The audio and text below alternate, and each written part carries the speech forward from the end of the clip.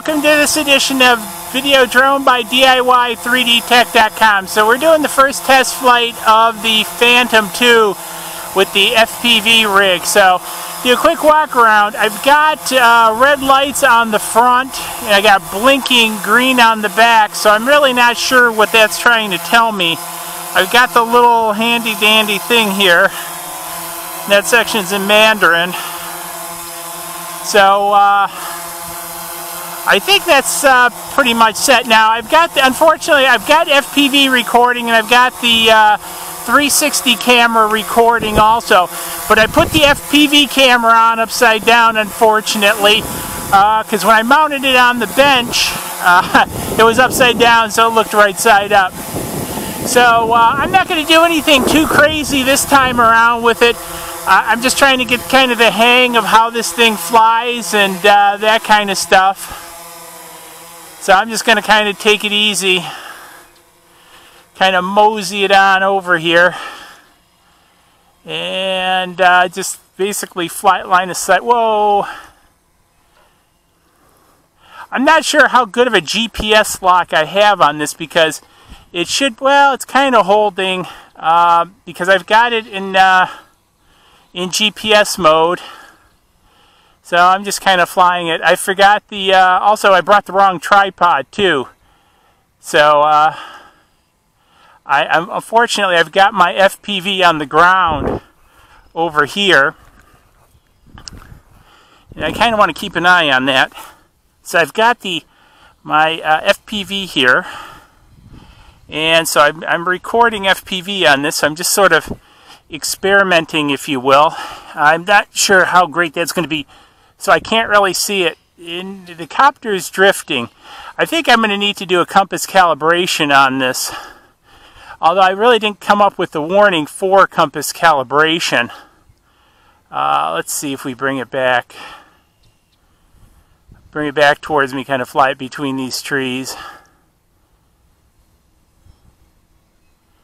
Okay, this is bringing it back towards me. Altitude-wise, it's pretty stable. I always forget when I fly it backwards, I got to work the sticks backwards. Just want to stay away from that tree.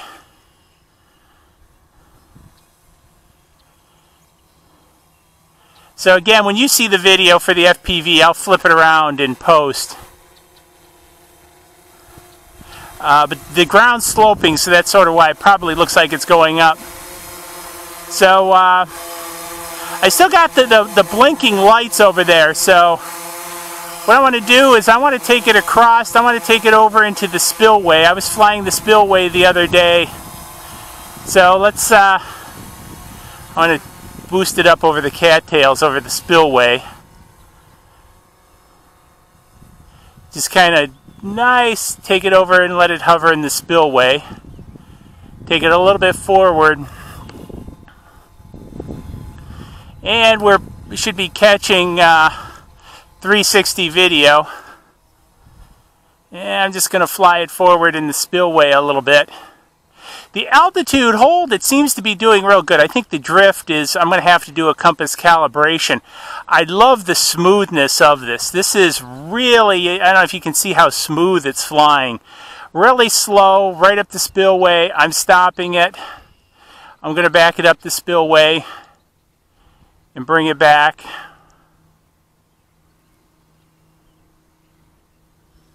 And again, I'm just back sticking it. Bringing it back. You know, with the FPV, I could spin it around. One of the things I'm going to do is I am going to get FPV goggles for this guy.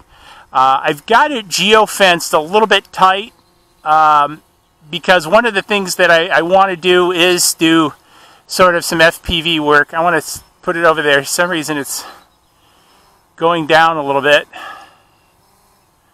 And what I'm going to do is I'm going to yaw it around so I'm looking back. The other thing, if you watch the other video when I set this up, I am running the dipole antenna rather than the cloverleaf or the mushroom antenna. I want to do some tests with that first and see how it does. the mushroom antenna, because also I want to get one of the mushroom antennas for the FPV rig too, because I've got the dipole and the panel antenna, which I was using on the up airs on that guy. So again, let's take this down and let's explore a little bit. This is again walking up the spillway. I'm out in the cemetery today, or the edge of the cemetery on the spillway. The beach is getting kind of busy this time of year. It's actually a pretty nice day out. Cemetery's fairly busy too, ironically. And I think a lot of people are just coming and cleaning up and that kind of stuff. I want to take this a little bit more to the center. I want to take this more to the center. Now with that wind, the wind picked up a little bit, which is taking it down, so I'm actually had to bring it back up in altitude a little bit. I want to watch it. This tree's kind of low here, and it might be getting kind of close. I am kind of interested to see what some of the 360-degree video looks like. So we'll just kind of keep walking it backwards and see what kind of video we get. One of the things that I like about this is it's supposed to have a pretty good battery life. Now I'm running a 600 milliwatt transmitter, so that's definitely going to have an effect on its battery life. So again, it's going out pretty good. I'm going to watch it because it's coming a little bit out of my line of sight. And I'm going to take it back this way. And I'm going to fly it back through here. And we'll get it a little faster. I'm just still really trying to get the hang of this one. Just see how it performs. It seems to do okay. So far I'm pretty happy with it. Just have to figure out that compass calibration with it. You know, with the up airs there was just simply no compass calibration with it. And with this there is. So I'm going to have to go back and do some looking and maybe make up a cheat sheet. Again, I left this one on here, but it's not too good. But I'm still pretty happy with this little guy so far. I really got it to be the workhorse, just kind of a mess around workhorse, if you will. You know, because I had the one up air that I smashed, and then I jury rigged it, and I really wasn't happy with the fact I jury rigged it. You know, it's a little bit kind of risky when you're flying it around and it's, you know, you've had to hack the motherboard and everything else to make it work. So I decided to sell that on eBay for parts, and then I ended up picking up this guy brand new off of eBay. I was watching it on Amazon, but then they sort of got stupid in price. So I picked this guy up a little less than 300 bucks on Amazon, sorry, eBay. From an eBay seller. So I'm going to bring this guy back over the thing. So I'm going to take him up a little bit. Make sure I'm not going to run into any trees here.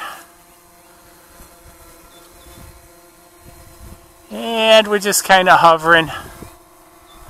The one thing I like with this GPS is you can kind of, it's a little bit forgiving in getting into tight spaces. So we still have the green blinking with the red on the front, or it's yeah, it's red, not amber. And so I want to take it back out. Whoops! I want to take it a little bit away from that tree,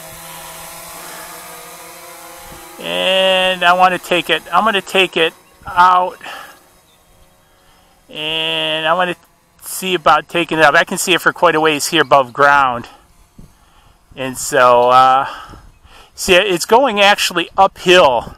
So I'm having to maneuver it a little bit up, you know, up because it's getting closer to the ground as it goes out. And so we're just kind of taking it out around. You know, we're just going to kind of hover it there. I want to take it back around this way a little bit. I want to take it up a little bit more because I'm going to start bringing it back towards me. And again, just kind of flying it around. I'm in a little bit tight quarter here. This is sort of like a bowling alley, if you will. And so I've got a real long, I've got about a quarter-mile straight in front of me of just open. But it's not hugely wide, so I'm just kind of flying around in there. I also got a cell phone tower over there. I don't know if you can see it. they're a bit cautious of. They always make me a little bit nervous. So bringing this guy back in. And the biggest thing is I'm just kind of running it through its paces. I just want to make sure that this guy's, you know, not going to do anything wild. That's one thing that bothered me a little bit about the up air. Sometimes they would do some wild things and you'd have to do some quick recoveries. And again, that's what I want to see with this guy, if he's going to do some wild stuff.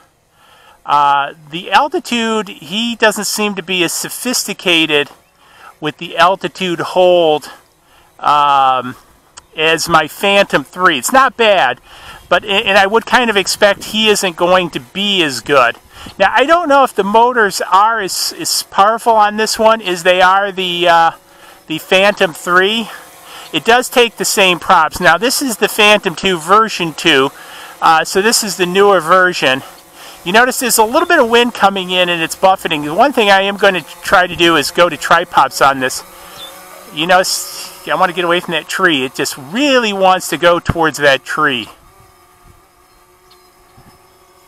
I want to get away from that tree. It just wants to go to that tree. Because that's where I want to see. I'm not moving the stick at all. I've got a bit of a breeze. You can maybe see the tree over there. Not a huge breeze. I just want to check around me, make sure everything is copacetic. But again, that's where I think again with the compass is see when it yaws, it moves.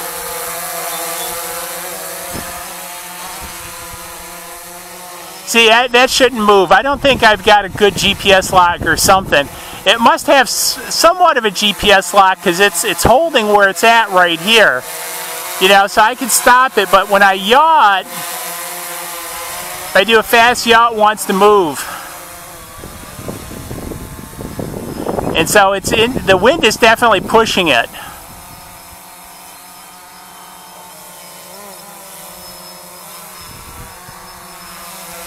So I'm trying to keep it away from that tree. It just really wants to go towards that tree. It got me in the picture.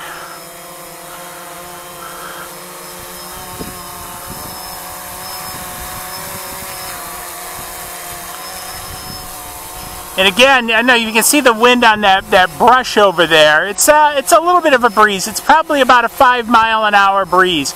I wouldn't suspect a copter of this size to have a problem with a 5-mile-an-hour breeze. So again, this is telling me there's something a little bit with it. But it is holding position. It's holding it, you know, roughly altitude and everything else, given this little bit of a wind. But I would expect a little bit better. You know, with the Phantom 3, I think would be hitting it a little bit harder. So, anyways, the flight time is just really, really good on this guy. Now you're...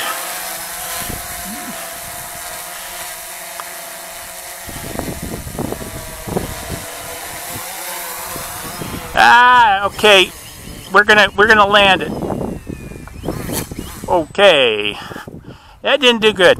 So that last part there, that was interesting. So it went into low battery mode and it wanted to go home, which the good thing is because I started out over there and that's why it jumped up on its own. You notice the lights went to all red from the green, so I brought it down pretty quick. Now, one of the things I did notice is when it went to return to home, the stick stopped responding. So that's really something I have to be careful with. I did, after it started the return to home sequence, I was able to get control of it back. So this is one of the reasons you want to take a copter out and you want to experiment a little bit with it and to understand how it's going to fly and everything like that before you really take it out, especially around people and other things. So anyways, very happy with this so far. Everything's running. You know, we ate a little grass with it, but that's okay. I want to turn the battery off here. And you notice I had the flashing, all flashing red, so that was in low battery state. I've got the 360-degree camera. I keep calling this a 3D camera, and it's not.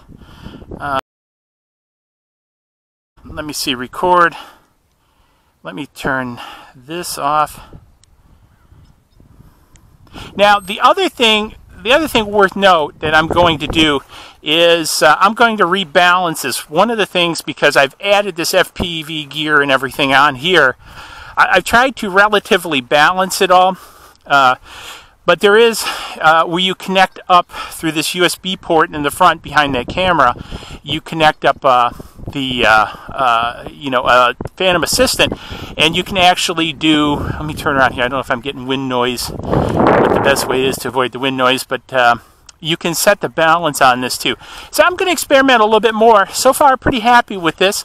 The first experiments and flights went pretty good, so learned a few things. So hey, hopefully you found this interesting. And let me see if I can get this out here. And if you did, subscribe button's coming up over there. Be sure to subscribe. Hit me up in the comments below. Let me know what you had for lunch. Let me know if you got one of these. Let me know if you think this FPV rig is pretty cool or what. And hey, we'll catch you in the next video. Cheers.